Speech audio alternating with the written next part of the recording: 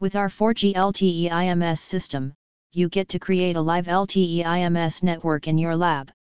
You can use your own smartphones, and have these smartphones register to this network, and simulate all the services relating to voice, video, and data exchanges. The system uses a common MAPS architecture across all interfaces. This is a very instrumental product developed by domain experts at GL, which works with exact same architecture, same core technology as in the real network. The 4G LTE-IMS system can be configured with various nodes in the real LTE-IMS network, to interact with each other and simulate a VoLTE call or a simple web browsing action. Shown here is a typical setup in our lab. We have two systems, one simulating the LTE evolved packet core and the other simulating IMS core network. All the signaling, handovers, browsing internet, video, and voice can be simulated, just the same way as it happens in a real LTE-IMS network. The simulated IMS core uses SIP and diameter protocols and is capable of simulating all IMS interfaces such as CX or DX, RX, GX, and so on. These two use cases are demonstrated in our videos. One is typical web browsing session, which uses only LTE data network. Another is VoLTE network, which requires both LTE and IMS core networks interworking. In this video, we are going to demonstrate the VoLTE call only.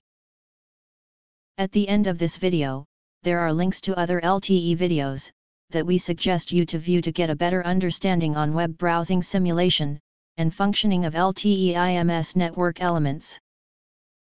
Archiving in VoLTE call requires interworking of various elements within LTE-IMS network. The details of it is not going to be dealt in this video. However, this call flow outlines the entire simulation process or the steps that our 4G LTE-IMS system can achieve. This includes PDN connectivity, authentication, bearer setup, and EPS attach, PCSCF discovery, SIP registration, and voice call procedures. Here is a view of our actual 4G LTE-IMS demo system in the lab. You can see a real eNode B communicating with LTE EPC system and IMS core system. The real eNode B provides us a virtual LTE network at attenuated power levels. And then we have these two 4G-enabled smartphones with VoLTE capability. We have configured these smartphones, simulated EPC system and IMS system to use the virtual LTE network.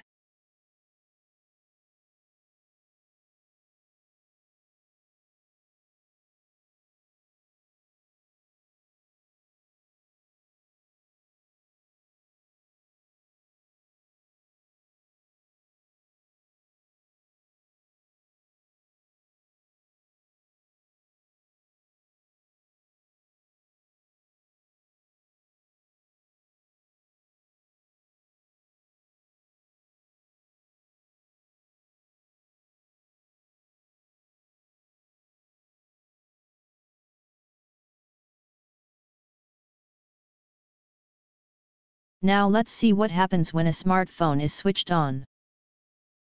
The smartphone or the UE initiates the registration sequence and gets attached to the LTE network.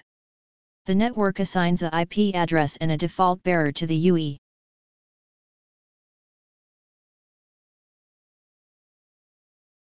It then discovers which PCSCF to use. The smartphone then registers with the IMS core as a subscriber. The subscriber initiates a voice call with a SIP invite message. The IMS then assigns a dedicated bearer channel for the voice call and specifies the allotted bandwidth.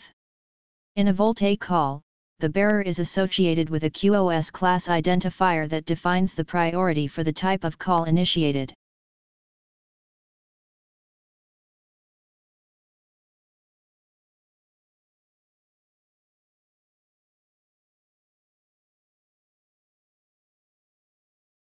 When the called subscriber answers the called UE will respond with a 200 OK before the RTP messaging begins. Then the voice session is now established and RTP packets are exchanged. With these detailed call flows and corresponding decodes, we can verify the signaling sequence that are critical for a successful VoLTE call.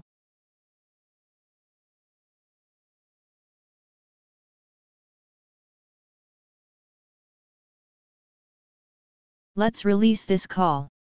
This completed call can be monitored with a packet analysis probe such as Packet Scan that supports all the protocols of a LTE-IMS network.